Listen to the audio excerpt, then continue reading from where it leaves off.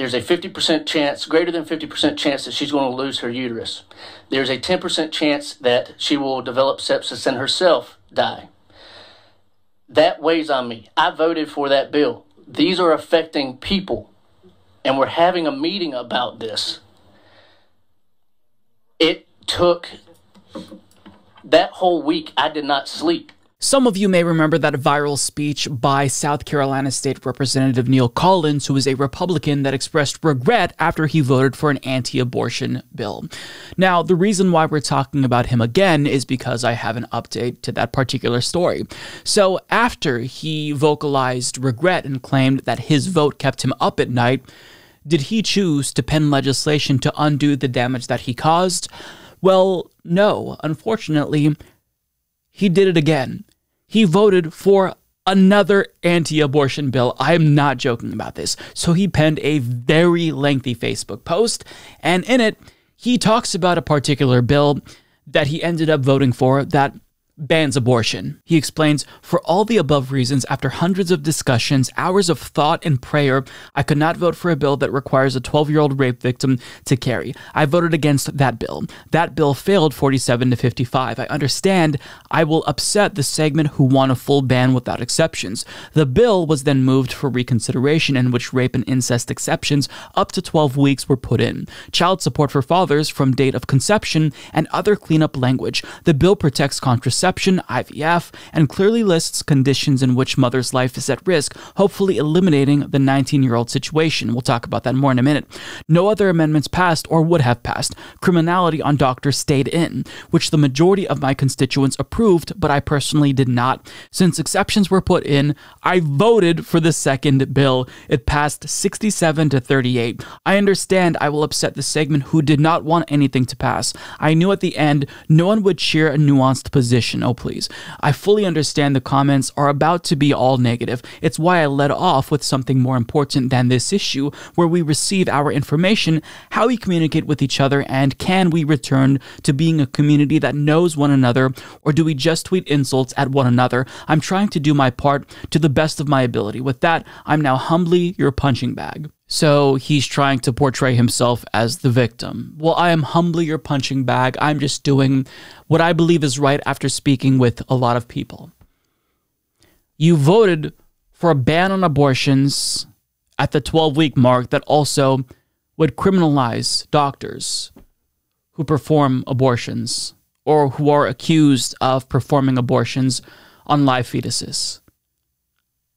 You learned nothing. You learned absolutely nothing. And he thinks that this bill is reasonable because of the exceptions, but it's not actually. As Jezebel explains, yes, the bill lists miscarriage as one of the several medical conditions that pose a clear risk of death to the pregnant person, but hospitals will still be managing their legal risk for doctors who could be criminally charged for violating the law if it passes and takes effect. Who's to say that hospitals won't delay care for people miscarrying until they're showing signs of infection? And Collins cannot claim that this bill won't force rape survivors, especially child survivors, to carry pregnancies to term.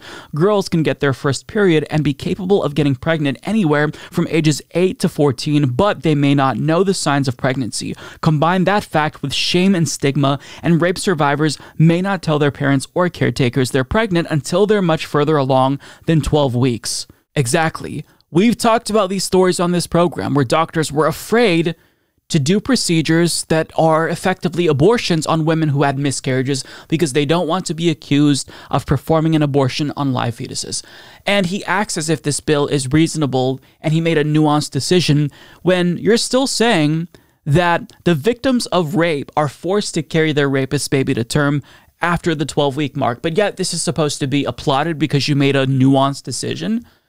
You talked to a lot of people, literally hundreds of people, agonized over this, for days, spent hours in prayer, but yet you still come out doing the same fucking thing that you expressed regret over just a week or so ago. What is wrong with you? See, this is why I say time and again, you can't reason with forced birthers, because even if they're honest for a second and they admit that what they did was wrong, it's very easy for them to fall back into that trap because they're just not operating with facts and data. Sure, he tried. You can give him credit for talking to people. He consulted with his constituents, presumably, but he's not talking to doctors. He's not talking to women who will be affected by this very clearly. Otherwise, he would have changed his mind. And he shared some of the messages that he received, presumably from his constituents. But, since he went viral, I'm sure that people from around the country reached out to him. And I don't know why he shared these. Perhaps he's sharing this to make it seem as if he's the victim of some sort of a hate campaign. But really what he shared doesn't prove his point. It proves the point of the women who are outraged that he's not listening to them. So let's take a look at some of these texts that he shared. Your crocodile tears are too little too late. You should have listened to women. Another one says, are you able to sleep at night? Your vote hurts more than it helps. You should have listened to the majority of Americans. Your fake tears mean nothing. You know the saying, a day late, a dollar short? You fell short. You stole the future of a 19-year-old with your decision to listen to your beliefs. And the last text here is kind of hard to see, but it's of a woman telling him that she would have died without an abortion. Now, moving on, he shared this text, but forgot to black out their number, so I did. Hopefully that's just a mistake, and he wasn't intentionally sharing this person's number. But this person shared an image saying, photo of the exact moment when pro-life Republicans stopped giving a fuck about you as a human being. And then this person claims that his daughter is going to be saddened to learn that her father used his political career to, subjugate women to second-class citizenship status. I'm paraphrasing, but you can read it if you want to. Now, this woman explains to him how he personally put that 19-year-old woman in that situation, and he shouldn't be able to sleep ever. And you know what? She's right about that. Now, here's another Facebook post from a woman who is rightfully angry, explaining to him that he was told by millions that the bill that he supported was going to kill women, but yet he did it anyway. And she's calling him names, but she's angry because he very much did endanger the lives of women in his state. Now, he also shared posts that people sent him, which were too mean. Like, his father just passed away recently, and so they're saying, your father is in hell and you're going to join him, and something like that. Like, those are mean. Those are wrong. Right?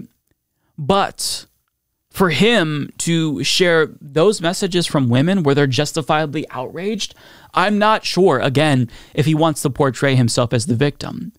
But what they're saying, yeah, you should have listened to them because, again, you endangered women's lives and you didn't learn your lesson. You did it again. So how can you expect people to applaud you for this supposedly nuanced position when you claim that your anti-abortion vote endangered the lives of women, but then you voted for a bill that is going to do the same exact thing? Now, if you don't remember specifically what he said, he talks about how the 19-year-old girl that he learned about, her life was in danger because of the anti-abortion bill that he supported. Let's watch that one more time to refresh our memories. I voted for the pain-capable bill, the fetal heartbeat bill, and fetal heartbeat has been for 6 weeks now. The second week that the fetal heartbeat bill became law, a doctor called me out of Anderson. I live in Easley. A 19-year-old girl appeared at the ER. She was 15 weeks pregnant. Her water broke. And the fetus was unviable. The standard of care was to advise her that they could extract or she could go home. The attorneys told the doctors that because of the fetal heartbeat bill, because that 15-week-old had a heartbeat, the doctors could not extract.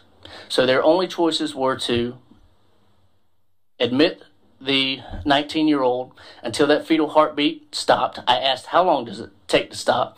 She said seconds, minutes, hours, maybe days. Or discharge. They discharged that 19-year-old. The doctor told me at that point there's a 50% chance. Well, first, she's going to pass this fetus in the toilet. She's going to have to deal with that on her own. There's a 50% chance, greater than 50% chance that she's going to lose her uterus.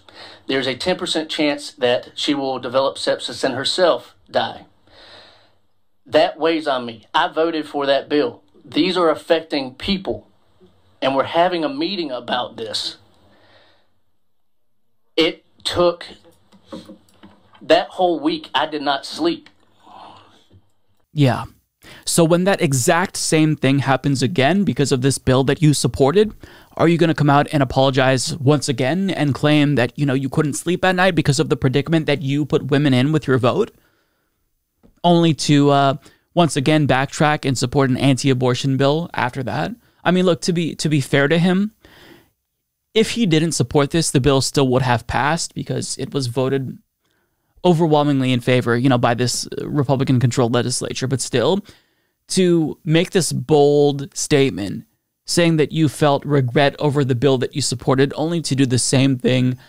I mean, look, I applaud people for having a change of heart. I don't want to shame people for being wrong if they change their mind. But you don't get credit if you claim that you did a wrong thing, but then you repeat that same mistake. You get credit when you learn from your mistake. If you introduced legislation to undo the damage that you caused with that vote, then you'd get credit. But this is why many people were skeptical of you when your speech went viral, because even though people like myself gave you credit for admitting that you were wrong, still, what really matters, the way that you measure if you feel bad, is changing the laws, introducing legislation, fighting on behalf of people who believe women should control their own bodies. But you didn't do that. You went in the opposite direction. So again, when you learn that your bill, that your vote for this legislation endangered more women, we told you so. And you very clearly didn't learn your lesson. So perhaps, people in your district, they need someone who's a little bit more decisive and actually knows the effect that their votes will have on their constituents, because this isn't no simple matter. This is a matter of life and death, literally. And the way that you express regret but then do the same fucking thing is truly gross and embarrassing. You should be embarrassed, Neil Collins. When you acting like a beta, Call you the P word. beta girl.